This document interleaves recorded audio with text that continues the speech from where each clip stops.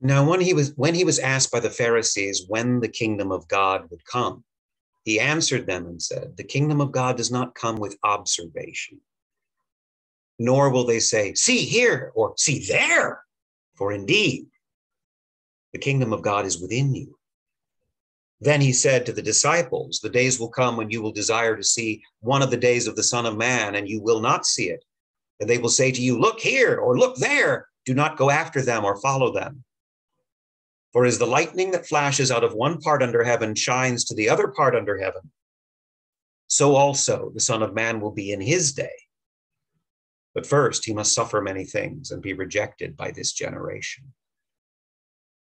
And then he says it will be as it was in the days of Noah, in the days of Sodom. People will be taken by surprise. It will come like a thief in the night, as we hear elsewhere. He will come like a thief in the night, or the kingdom will come.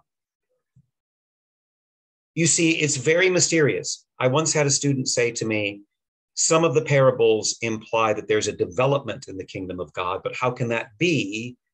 Heaven has always been there and always will be there. Another student said once, what if the second coming has happened and we've missed it? Well, that second question is answered by Christ in the second part of what I just read to you. Don't be fooled by false Christs, false messiahs, false prophets, gurus, cult leaders saying, here's the kingdom. There are many people today claiming to be Jesus Christ, by the way.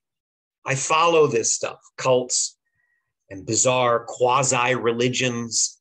There's a lot of really sick stuff going on out there. And, people will say, I am a Jesus Christ come again. And they will get followers, and they will get people to give them money, and they will get people to live in their communes, and they will get people to treat them like God. And Jesus 2,000 years ago has said, don't be such a fool.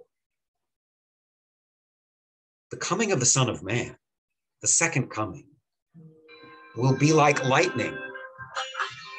Sorry about that. Why doesn't it just stop when I tell it to stop? And yet, the kingdom is not noticeable in the same way. It does not come by observation. It's not the same thing as an earthly realm or a table or a chair. Where's the chair? Look here, there it is. No, look, there it is. Well, I'm sitting on it. It's not like that.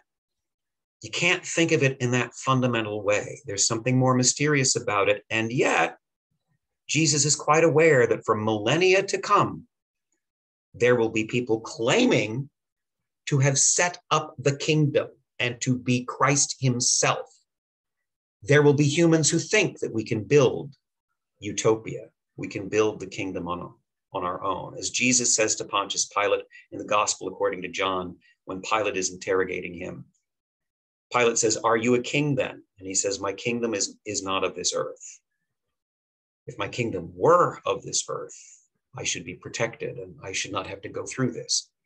My kingdom is not from hence in the King James translation. It's more mysterious than this. So your assignment, in addition to whatever comment or question you want to give me, meditate on this. You can't just read these and let them go. You somehow have to ponder.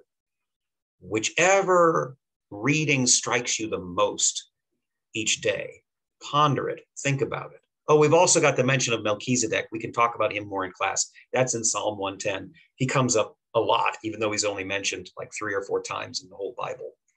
But concerning the kingdom, what is Jesus talking about in this passage from Luke? What do you think it means? How do you think he's correcting people from misinterpreting the kingdom? So think about that and either tell me in chat or Moodle, that is, or we can talk about it in class.